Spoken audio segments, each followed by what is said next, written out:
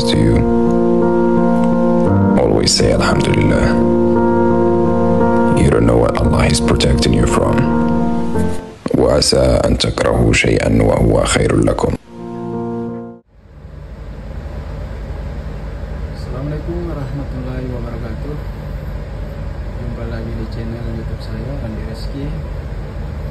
Kali ini saya akan membuat konten video bagaimana mengenal lebih dekat bagian-bagian atau nama-nama yang terdapat di SCBA atau Self Contained Breathing Apparatus.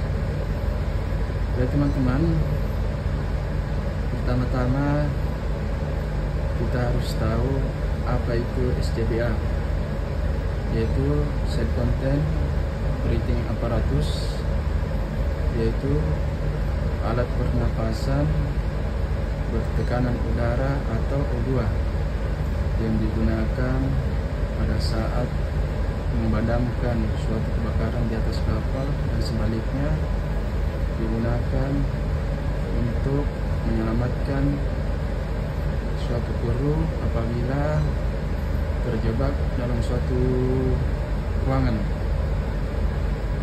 Jadi teman-teman, SCBA ini sangat penting di atas kapal apabila kapal mengalami fire atau emergency station atau kebakaran. Jadi inilah yang kita gunakan sebagai alat pernapasan, baik itu memadamkan suatu kebakaran, baik itu menyelamatkan suatu kru di suatu tempat yang terjebak. Ya teman-teman, sekarang saya sudah menyiapkan SCBA.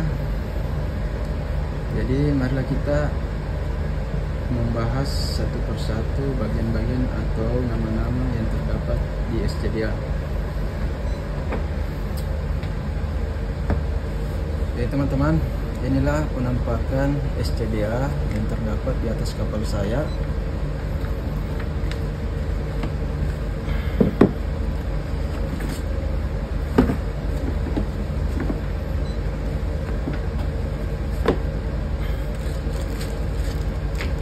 Gimana teman-teman, masih terdapat buku panduannya.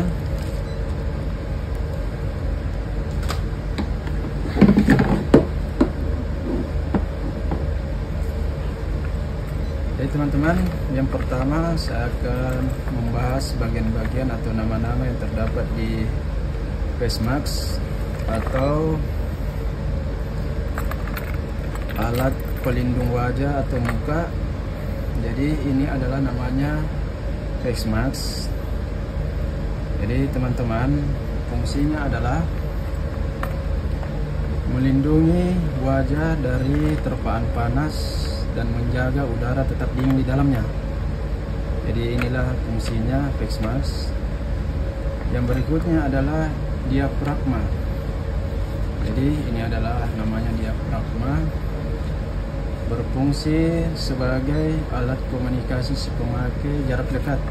Jadi digunakan sebagai alat komunikasi terdekat. Jadi si pemakai ini menggunakan komunikasi dengan jarak dekat. Jadi ini adalah namanya diafragma. Yang kemudian adalah neck strap. Ini semua teman-teman adalah neck strap. Yang ini neck strap. Fungsinya adalah mengencangkan atau mengatur face mask. Jadi di sini ada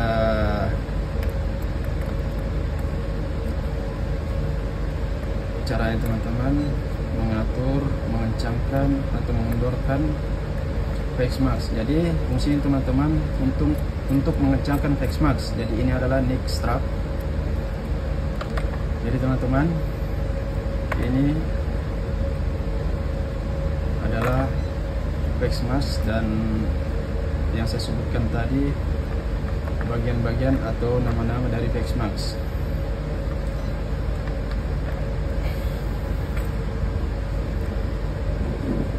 Kemudian teman-teman, yang ini adalah namanya pressure gauge atau indikator. Fungsinya untuk mengecek berapa tekanan udara yang terdapat dalam tabung. Jadi ada namanya, ini ada teman-teman pressure gauge atau indikator yang berfungsi untuk mengecek atau mengetahui berapa tekanan atau udara yang terdapat dalam tabung. Kemudian ini adalah namanya demand pump. Jadi sekali lagi teman-teman, ini adalah namanya demand pump yang berfungsi untuk mengeluarkan sisa udara pernapasan dari si pemakai. Jadi gunanya ini untuk mengeluarkan sisa udara si pemakai, teman-teman. Ini adalah namanya demand pump. Kemudian ini adalah namanya pressure hose.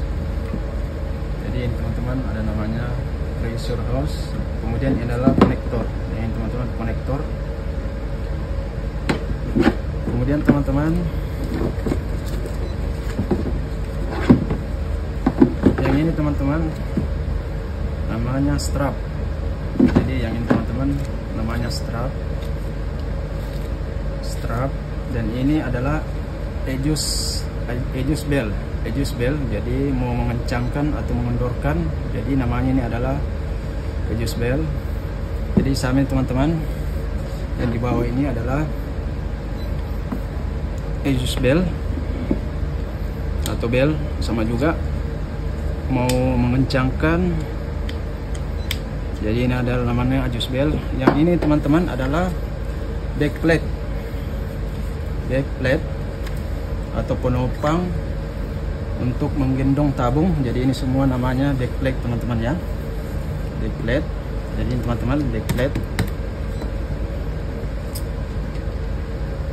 Kemudian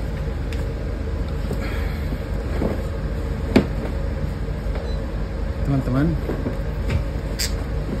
saya memperlihatkan ya teman-teman, ini ada namanya adalah pressure valve. Jadi untuk membuka atau menutup, jadi ini ada namanya pressure valve, atau bisa juga dibilang cylinder valve namanya teman-teman.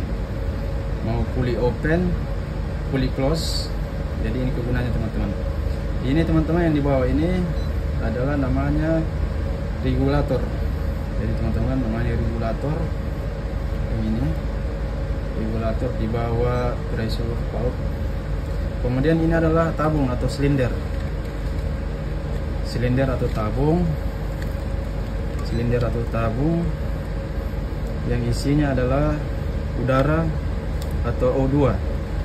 Jadi teman-teman, ini adalah backplate yang saya sudah sebutkan pertama, namanya backplate, penopang untuk menggendong silinder atau tabung.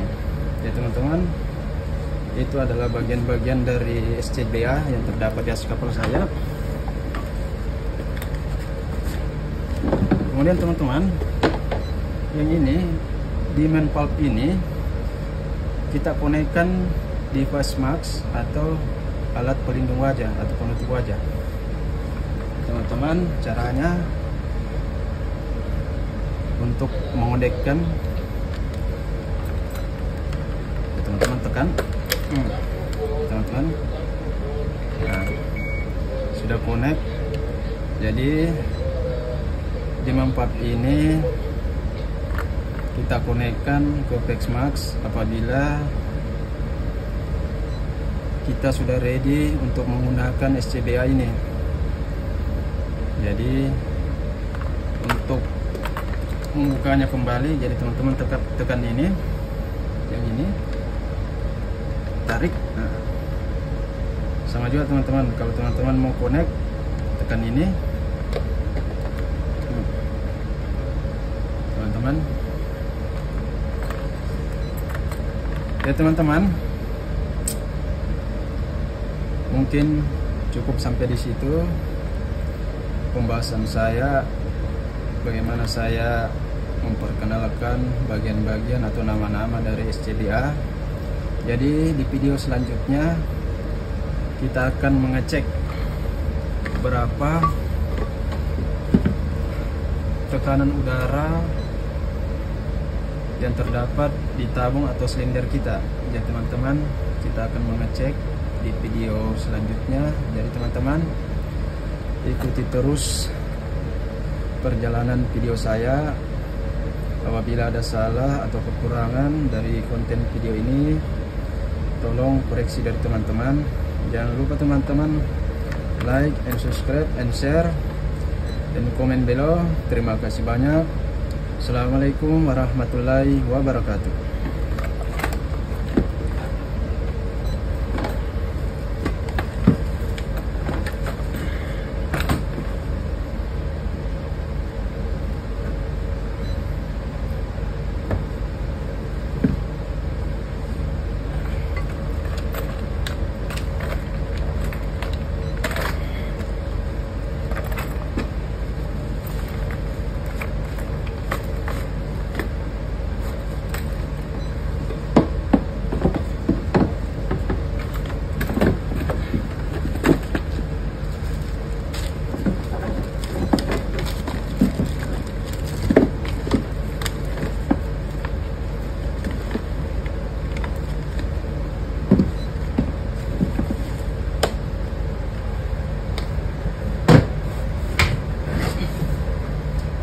Well, oke teman-teman, sekarang kita sudah berkemas. Jadi teman-teman, tunggu di video selanjutnya bagaimana cara mengecek tekanan udara atau udara yang terdapat dalam silinder atau tabung. Good job.